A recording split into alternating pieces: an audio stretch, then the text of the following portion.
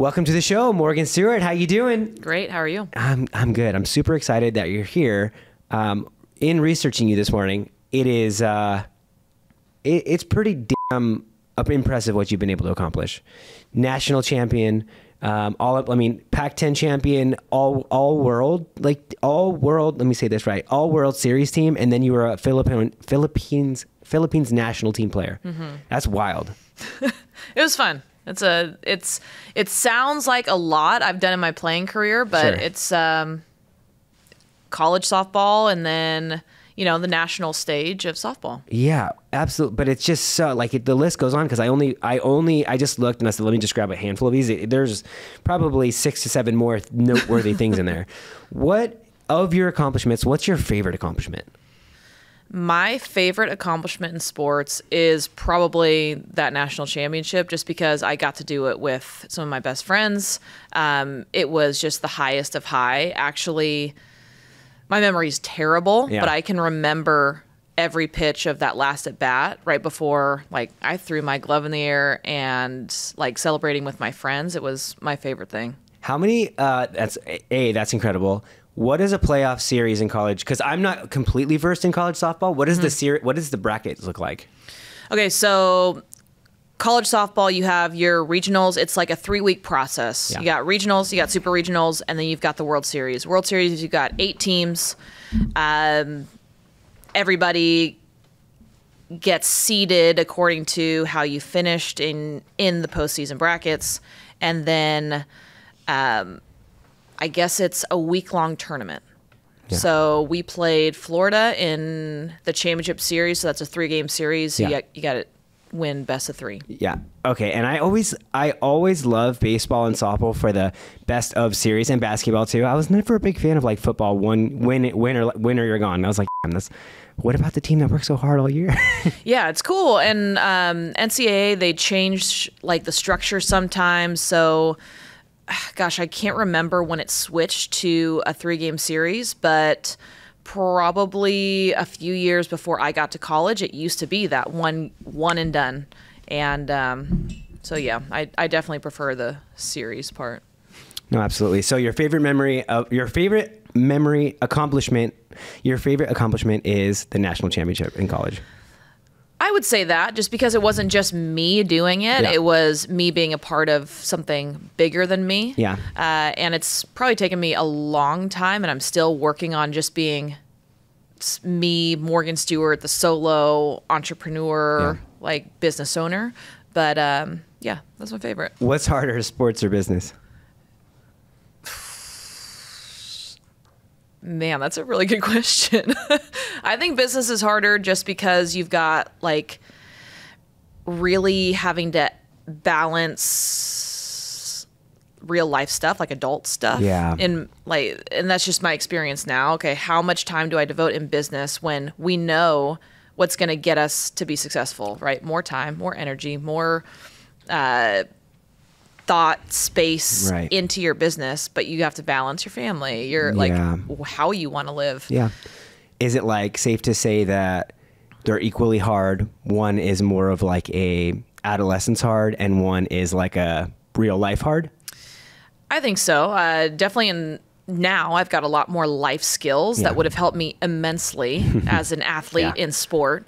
So if I knew how to balance, if I knew how to have patience, if I knew how to have perspective as a kid growing up in sport, I think all of us that used to play sports when we were younger are just man, I wish I could go back and play with this brain and this mindset. Right. But since I feel like that's a common thought with both entrepreneurs and athletes, okay, I learned so much, I want to go back and change all that. But let me ask you this, because you're always a champion. You're a champion now, you're a champion then, you're a national champion in college. What do you think makes a champion? What makes a national championship softball player? And that's a loaded question if you want me to get more specific, but I'm open to keeping it broad and just hearing what you have to say. Yeah, I was actually on the phone with one of my friends, Danielle Laurie, who pitched in that game, and she's probably the most recognized Washington player in the history of the school. Yeah. This was yesterday, and we both are very much a fan of just this phrase that we all say is winners win. Winners win. Yeah. Like you find a way. So I think that a really key aspect of being a winner, being a champion is figuring it out. You figure out how you're going to be the best, whether that's how we communicate as a team, building a team culture, and that culture is based on the idea of we're not going to complain, we're not going to find excuses. There's a lot of things that we're not going to do in order to get to be our very best. 100%. Do you think there's something different about anybody who does something great? Do you think there's something different about the upbringing, the brain, I'll let you kind of a little bit into I feel like my hard-headedness and my stubbornness is kind of serves me in the fact that I'm like in business. And that I know that comes from my mom was amazing. I love my mom, but she was a very overprotective mom. And because of that, I no one tells me what to do. I make my own path. So, and that served me really well in business. And I have to kind of balance that out in my personal life. But, do you think there's something like that with you that you just like are fired and fueled by something that was, you were born into? There's a lot of things, like a lot of thoughts come to mind. Yeah. The first one that I was thinking as you're speaking was just, we're not average, right? There's kind of like an ick when it comes to being the average. Gosh, yeah. And I think everybody that I've really connected with in business or in sport, or just that idea of like, you know that this person's elite in the world that they are coming from. And the reason why they are is because they refuse to stop at good enough. Right. Yeah, like good enough is just like, okay, really? Like gross? Right. It might not necessarily be, I have to be the best, but it's, I want to kick ass at this. Yeah. I want to do really, really well, or else there's no point in doing it. Oh my God. Thank you. Exactly. That's the takeaway right there. I don't want to do this unless I can do it better than everyone else. Right. And like I think about golf, right? Like, or I think about any hobby, which is why hobbies were really hard for me to get into until a certain point in my life. I'm like, oh, this could be fun for me, right? Yeah. So golf was one of those things where, okay, I'm going to go golf. Let's get these random clubs that aren't that expensive. In my mind, I'm like, well, if I'm going to devote hours and hours to doing this, 100%. I'm going to get the best clubs I can get. Right. I'm going to practice. I'm going to get a coach. Right. And some people would say that's a block to having fun and like being able to like be in the moment, be present, and like, I know what you're going to say. But in reality, it's like, it's not fun for me unless I can compete. And like winning is fun. Winning is really I would say fun. That's probably the thing that like separates most business owners from like employees, maybe. Not that there's a good or bad way, but I think like that I have to win. Like I must win. I must be competitive. I think that, and I think it comes from somewhere, but I think that's the thing that like that's the separator. And just back really quickly, it's in our core values as a company. As good isn't enough. Excellent is essential. So to your point, like, no, good is not enough. Like for us, excellence is essential. So I completely echo you there. And I want to go back to one thing because I didn't ask it when you said it, but I think it's really interesting. And 99.9% of people won't get to experience this. On the field, right before you win the national championship, and you said your memory is a little hazy, but you remember you're throwing your glove up in the air. Can you remember exactly what you felt the pitch before? You're like, holy shit, we're about to be national champions. Yeah. So I knew Danielle was going to strike this girl out. I just knew it. Like, one of my favorite teammates to play behind, absolutely, just because she worked her butt off. Yeah. Like you just have that feeling. Yeah. Right before the last pitch, I remember looking around at the infield because the entire season, like there's ups and downs, there's ebbs and flows, different people play different roles at different times. Yeah. But I remember like looking at each person and just going, I am so lucky to be around these type of people. And like, that's, I think, the reason why I hold that memory in such high regard, because that's kind of what I look for in my life, is to be surrounded by people that I'm like really proud to be associated with, that I respect, that bring me to a higher level. At the time I was a sophomore in college, and I just remember like, that was the best series I've ever played in my entire life, because I played free, because I was so trusting, and like not that I depended on them to pick me up, but I was just like, oh, if I don't get it done, they're going to get it done. 100%. There's like a trust factor that everyone's going to do their job. So that was my memory, is just going, holy crap. One, we're going to win. Yeah. Like, what am I going to do with my glove? What do I do in this situation? And it's like, okay, refocus. Like, we're still not there. But then looking around and just going, this is really cool. That is. And having that realization, I feel lucky that I had that perspective at that time, because I'll remember it forever. Absolutely. That's incredible. Like, and I say that because I'm saying just most people won't win anything at that level. 99.9% of people won't win anything at that level. So I think it's a really like interesting insight. Like, what were you feeling? And that's really cool that you just, I'm grateful for everyone here, how great we made each other. We're about to win. Okay. Blah, celebrate. It was nuts. Super cool. Speaking of gloves, glove flying in the air, you have your own glove line with Easton, which is a massive flex. What does one have to do to have their own glove line? And just for like viewers' reference, if you go on Easton's website and you go to gloves, your face, like they are marketing it as you. It's not like, it's like men's gloves, women's gloves, and then it's like over here on the side, it's like the Morgan Stuart line glove. And it's like, whoa. Yeah. It's pretty cool. I mean, I'm very, very proud of it. And it's different because a lot of times you're going to see, you know, Alex Bregman's glove, all of these professional players. Right. And again, going back, I didn't play professional. I'm not a current pro player. Right. So the reason why I think Easton put their faith in me was because of my influence on the youth and like trying to be a role model for these kids. And women's sports, in my opinion, are a little bit different than men's sports. A lot of these girls might not have their biggest aspirational goal be professional softball. Like all these girls want to play on TV in college softball. Yeah. But it's very different on the boys' side. These boys are like, oh, I want to be the next shortstop in like the MLB. Right? Yeah. So it's a little bit different. Are you feeling, I heard it, but I'm just making sure I heard it right. Do you feel like there's maybe a lack of role models for the girls on the pro side or on even the collegiate side? Or is it more just like a mindset thing when these young women start the sport, it's a different mentality? I don't think there's a lack of role models. I think softball is being restructured, definitely, and there's so much more visibility with professional women's sports now. It's amazing. People are doing a really, really good job on the professional softball side, especially AU softball. Yeah.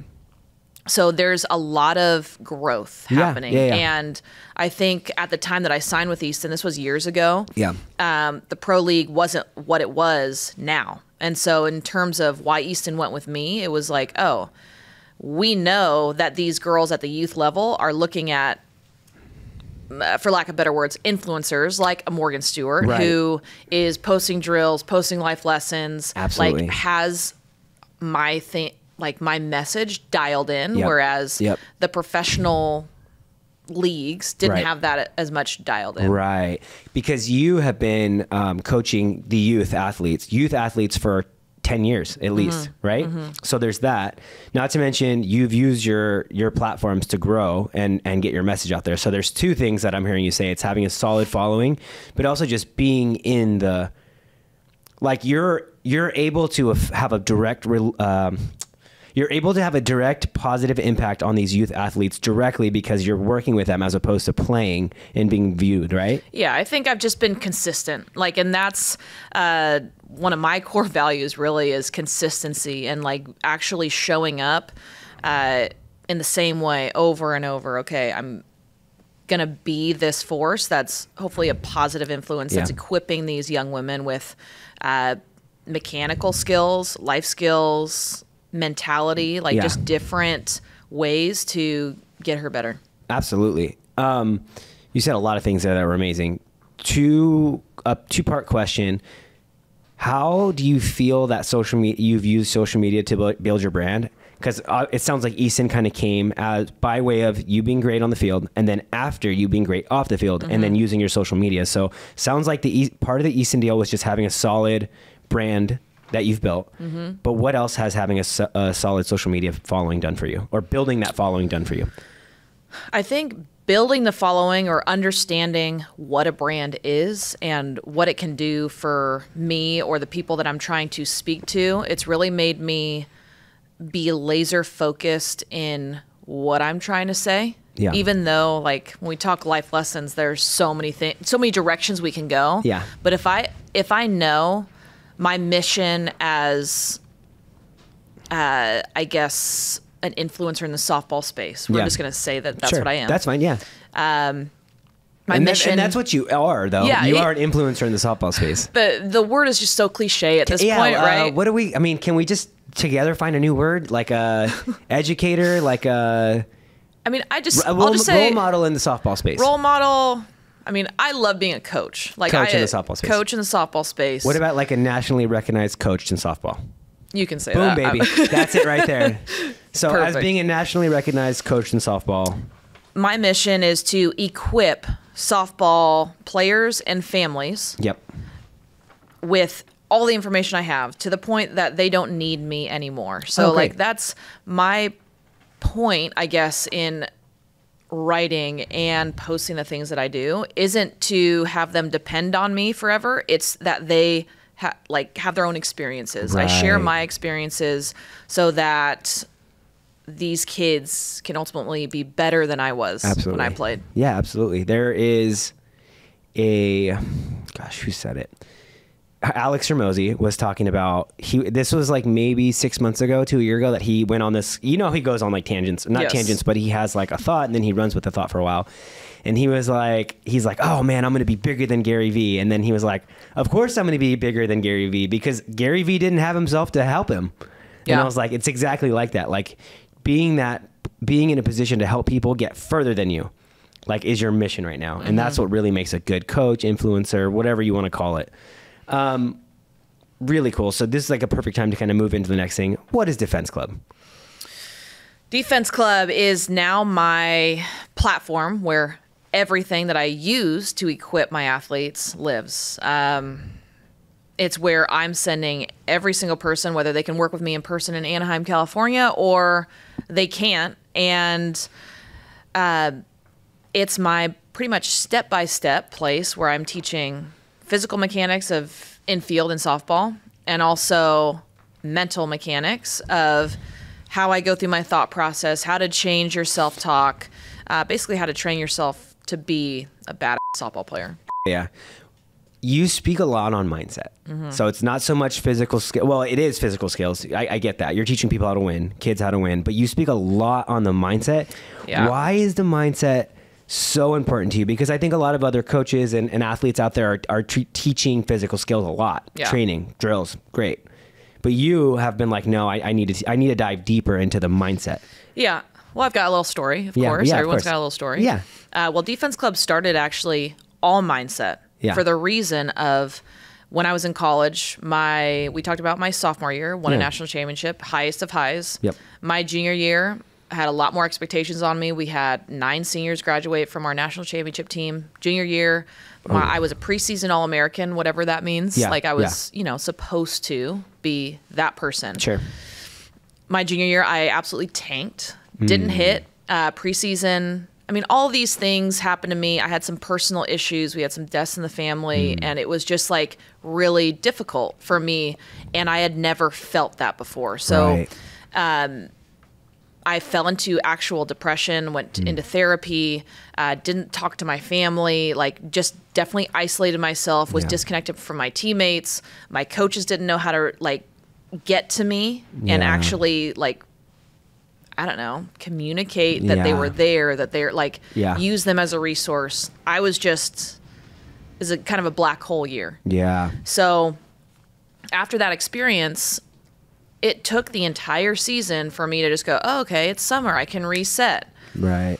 But I really felt like I had wasted a year. And as a female athlete, when our pinnacle, like for me, my pinnacle of the sport was playing in college. Yeah. And I felt like I had wasted time and I never, ever, ever wanted anyone after me to do that. So I started writing down my thoughts, not journaling, but more so just writing for those athletes about failure. And hey, if you're in this spot, let me tell you that it gets better. Don't sit in the failure. You have to use it as a tool. Right. And so we developed, me and I had a team that was like helping me develop this brand called Defense Club, where it wasn't just,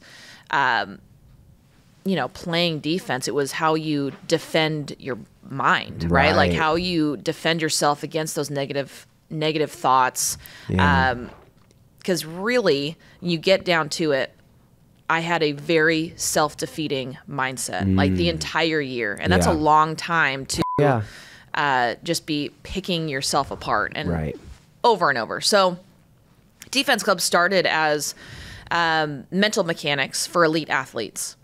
And as I've grown as a person and as I've seen, like, my core, like, very, very strong audience is softball girls. I'm not trying to, like, be this person to every single athlete on the planet, right? Yeah. Like, let's just hit like really, really hard on this softball athlete.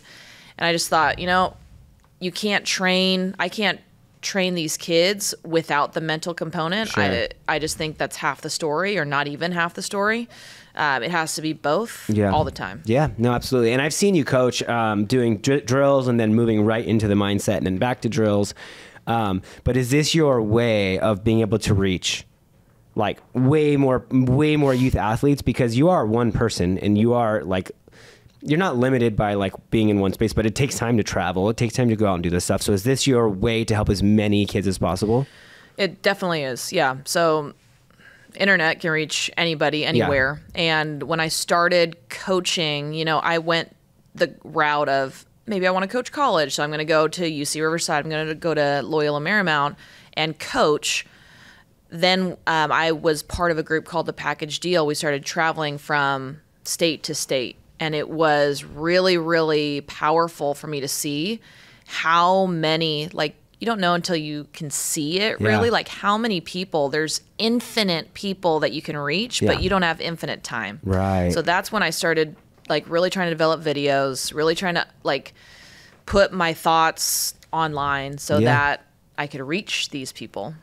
No, absolutely. And I think it's a great idea. That's the best way to make yourself not as, it's unlimited. You can get unlimited of you inside of this program, where you can't do that in real life. You're a human being. You have other responsibilities. But the trick is, which is hard to capture, is how are you getting that actual connection with people? Like, how are you really telling your story in a way that's authentic? So that's, I think that's a struggle with a lot of people on social media. And that's why there's titans in social media, because they're really, really good at it. Yeah. And there's people that are really still trying to do it. It's funny. And social media is such a funny place, though, because, well, for the record, I think you do a great job of telling your story in a real way. I think people are, because it's a new skill, they haven't been doing it for years like you have, but it's a new skill.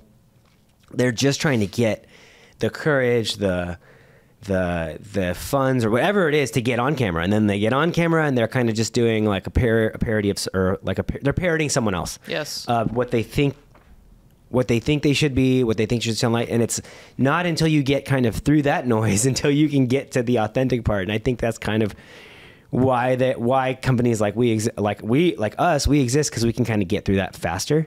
Like, hey, look, I know that this is what everyone else is doing, but you can kind of ask questions in a way and do things in a certain way and structure things in a way to get the authenticity out of it. One of them is a podcast. We can come on and hear it in a very conversational way. But that's super interesting and that's super cool.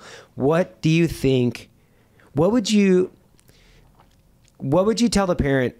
Because, like, a lot of these youth athletes aren't going to go on to Defense Club and be like, hey, let me sign up with my credit card. I'm 12 years old. Yeah. What do you tell you know what I mean? Yeah. How do you, like, what do you tell the moms? What do you tell the dads about Defense Club? What are you like, hey, look, I can't come to Alabama this month, but you can get more of me here by doing, like, what's the pitch there? Like, what do you? Yeah, I'm definitely talking to the parent a lot. And it's, because we know who is paying for all of these things, and parents pay a lot of money. So one of the things that I say is, even to people local to California that can come see me in person, is that my lessons, honestly, let's just talk dollars and cents. Yeah. It's $50 an hour to come and see me. Yeah. It's $20 a month to Right. like get everything that I teach, and you can learn at your own pace. And she can see what she's actually interested in. I think a big, I guess, need of parents is to know how much their kid wants it.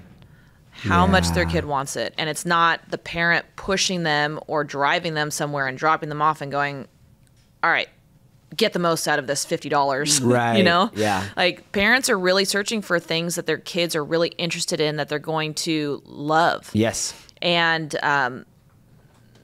if the kid loves it, it's really easy for them to devote time and effort, and parents will pay anything for that if their kid loves it. Yeah, right? it's like when I was young, so like when I would say 8, 9, 10 is when I first started baseball. Mm-hmm. And I had nothing obviously like that. But I wanted more of it all the time. I'd watch whatever game was on TV, and then I'd go out and throw my ball against the wall, like practice pitching, hit the wall, come back to me, hit the wall, come back to me.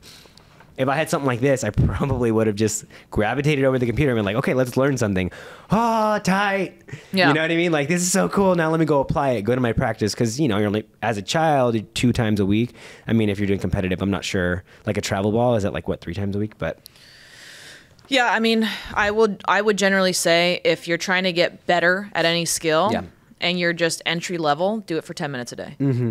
Right. And defense is really, really easy to get good at. It's hand-eye coordination. It's seeing the ball into your glove. Right. And those are all just little things, though, but they're little techniques that you've developed over the years, which will save players years and years of trouble. Yeah. Which is why you hire a coach in the first place.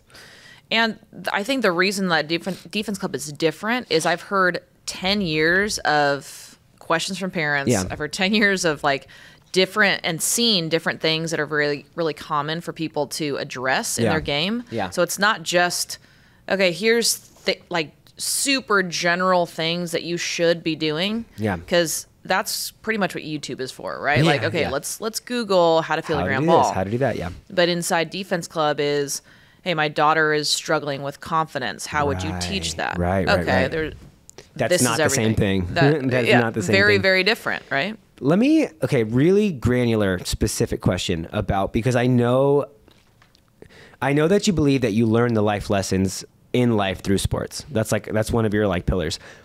Can you give us a takeaway? And this could be for any athlete, youth, someone playing now, college, whatever. What's one or a couple of tangible takeaways of how you can like take a lesson that you learned on the field into life? Like just things that you've used, because I heard you say you started writing in college. Like, what are some stuff that athletes can do right now that they're like, I need to start doing this, like, so that I can get better at life?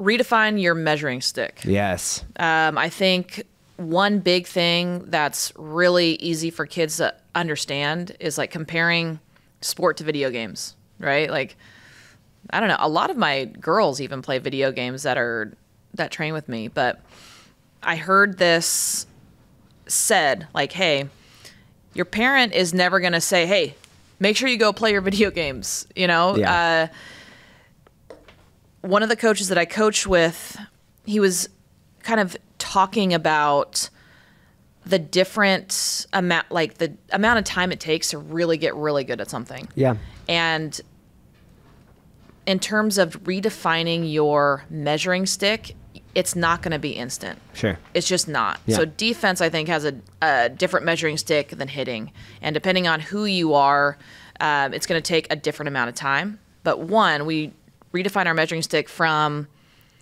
a week to a month. Sure. Right? Lengthen that amount of time and understand where you're starting and how you're measuring where you're starting. Right. I think there's it's tough for kids to just go and do something because their parents say to do it without goals or without a true like love for what they're doing. Right. So I guess knowing how to set tangible goals is a really big life skill. Yeah. That's critical. And then another thing would be, everybody says love the process. Sure. But in terms of what that means, Different for everyone. Different for everybody. Let me ask you this question, because when you were going through it and figuring all this out, I know the one thing you said is like, I started writing, and you were like, and that really helps you. Like in terms of goal setting, or if you were really like a tangible thing that you could do, or even that you do now, what's something that people can do? Like on the field, like, oh, I had this thought, I need to write it down later. Or, man, I made this mistake, I'm so upset, but like, it's the process of failing will make me better. Like, what are things that, is it like does that make sense? Like, what are some like mental techniques that the youth athletes? I think the biggest mental technique that I learned was to get external. I talk to my players a lot about this because especially I know myself as a quiet kid, I was like beating myself up inside. And if you think about that, even though you're like, man, I need to be better for my team. I want to be this. I want to be that. You're really being selfish. You're really just thinking about all the things about you. Yes. But you're not going, oh, I'm not even making eye contact with my teammates right now. I'm not, and it's not like you need to help them, tell them where to go, but I'm not even present. Sure. I'm here. Like that's the only place I am. And if you think about it, it's like, okay, that is a mental skill in itself to be able to go, okay, shut up. Yeah. Get external. Yeah. Like understand we need to make eye contact. We need to have better body language. We need to actually talk to people so that you're not sucking the energy off the field. And that's hard to do. The field's pretty big, right? Yeah. But if you're at shortstop, ball just went under your legs and you're like, oh my God, I suck so bad. Yeah. And you live there for three innings. You don't have 3 innings. You don't have 3 minutes. Right. You've got like 60 seconds. Right. To kind of rebound. To just go, all right. I'm good. Are you good? Yeah. Even though, like, you know, we're not trying to fake it. Yeah. But it's about a lot of life, I think, is about energy. Like people know that you messed up. Yeah. Like they're empathetic towards that. But more often than not. The only thing that matters is the next one. Yeah. That's literally I don't think what I hear you saying is not faking it, but it's more like you have to get to presence as fast as possible. You have to get back to a competitive mindset. Right. And if you're living in your head, ruminating over the error you just made, it's like impossible to do that. Mm-hmm. So what I hear is, if I hear you correctly, it's show up to practice with good body language, eyes up, focusing on your teammates, focusing on what's happening, focusing on your coach. Don't live in your head, because that's step one to just kind of tanking for that day. Well, yes. Life, I think, is a team sport. Sure. Right? Absolutely. So if you go into any room, if you're a part of any business, it's not just you living in your head. Yeah. In order to produce anything, in order to be a contributing member of society, we have to be a team player. And in order to be a team player, you have to be external. 100%. What's one trait you see in your youth athletes that separates the great ones? One or some traits? Biggest trait is they're self-starters. Yeah. Self-starters, they figure out their own routine. They stick to it. Second one is they make the people around them better. Right. They don't sink or let other people influence their energy. Right. If I had to think of a third one. I mean, the 2 is pretty damn good. 2 is pretty good. Yeah, the 2 is pretty good. So self-starters, and they're just uninfluenced by the surroundings. Mm-hmm. Amazing. What is it? Okay, and then like follow-up question, like what does it take to be great at 12, 13, 14? And then in high school? Because I think in college people are starting to figure it out. But I think prior to high school, it's really hard to be like, I want to be really good at something. Like what does that take? It takes reps. Yeah. It takes reps. Yeah. I mean, the 10,000 hours rule is real. It's, I think kids fall in love with the sport, actually fall in love with it when they're really good at it. Right. So sports, despite what people say, sports are not for everybody. Right. There's other things that are for people. We're not trying to measure everybody based on sport. Yeah. But I think sports is a great tool for people to start out at. Yeah. And then understanding that the things that you love, to really be great at those things, they're going to take a lot of time. Absolutely. And the time is going to teach you those lessons. Absolutely. Yeah. It's so funny. I was such a terrible like high school athlete. And I remember there was like, I just thought when I was younger. I just thought, if I was good, it would be natural. I don't know why I thought that. It was so weird, but it was like ingrained in me. If I was going to be great at this, it would be more natural to me. And I remember looking at the other players, the kids at the time, kids were, one guy, my teammate Alex, would show up early, extra ground balls, extra batting practice. And I was like, why is he doing that? Like, I don't get it. Do you think there's a lot of people like that? Like youth athletes like that? Yes and no. It was so foreign to me. And it was like later in my life, I understood why. But just as I was going, and you know, what's f***ed up is like, I do think that the tough thing in high school sports is that God-given talent can separate you. Absolutely. And I think that's a really bad, it sucks because it throws people off. And I know it threw me off because our best player at that time was the biggest joke kid. Like, he probably could have been amazing, but he did not have the work ethic. But he was our best player. He was our All-American. He hit the most home runs. Like, you know what I mean? I think that, do you see that being like a problem when you work with these kids? I see it being a problem because those kids, they're the ones not learning the lesson. I think the kids that have to work at it and see that, and they might be a little resentful of it, but they still want to play the sport. Yeah. They're learning their lesson there. It's almost like that choose your hard thing. Yes. Okay. So like the kid that's looking at the strongest kid and it's just like, man, f*** you. Yeah. Seriously. They're having this internal battle, but also like a life battle of like, why is it so easy for him? But then they're choosing the narrative that they're telling themselves. Like, they're either choosing a victim mentality or like, hey, this is my battle. I'm going to fight my battle. I'm going to get better. And then if I still want to play, this is just my path. But like that person that's already good at it, they never learn how to work hard. Right. So, I mean, I think to be great, you're going to have to work hard regardless. There's not a lot of people that life is just handed to them. Yeah. Well, early in life, I think so. But I also think that's why you have the Uncle Ricos of the world, living in the, coach would have put me in fourth quarter. We would have won state. Like, never gets out of it. And I think you're right. I think you have to just choose. I think later in life, I chose to be like, okay, I'm going to be great. So I'm going to work a lot harder than anyone else. But in hindsight, when I look back on it, I was just like, these gifted athletes, them. I'm not going to work this hard. Well, and honestly, baseball probably meant a lot less to him. If you really think about it, you're just like, okay, this guy's really good at it. This guy's really good at it. He's getting all the girls in high school or whatever.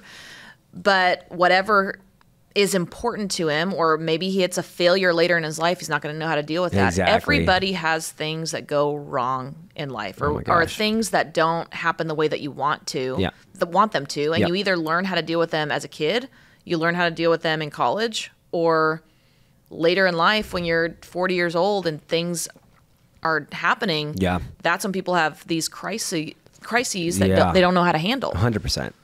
And I do think it stems from just being automatically good. I was really good at a lot of things. Mm-hmm. Like, I was good at a lot of things naturally. I never worked hard at anything. And it was only until I was later in life when everything in my life was burning down that I had to figure it out. So I think if I was a high school now, and I would like to think if I had all of these YouTube and people that were talking about all this, I think I would have been better. But at the time, I just had no influence to be like, hey, no, you actually just have to work harder. I was like, oh, got it. Yeah. Yeah. If you never have that messaging, you're like, okay, cool. Life isn't that hard. I don't know what all these people are complaining about. 100%. So what's next for you? Next. What are you excited about? We've only just started Defense Club. It started a year ago. I've been building the content for years and years, but really I've only announced that it's available, and it's the thing that I truly believe in this last year. Yeah, so amazing. Again, redefining your measuring stick. I want this to be around for as long as I'm alive, for sure. Right. Because softball's growing. 100%. There's more kids playing. There's more families that need help. Like I just said, I felt like I just didn't have any sort of barometer for what hard work was. So I love it. I think it's exactly what I would have needed it's not limited to softball players. Like, Can baseball guys go in there? Baseball guys are going in Yeah, there. there you go, I just opened up my local lessons to baseball players too, Perfect. which is fun. Everybody needs it. Yeah. It's the same game. So, well, there you have it. Morgan Stewart, thanks so much for being here. Yeah. Thanks for having me. We'll keep kicking ass. You too.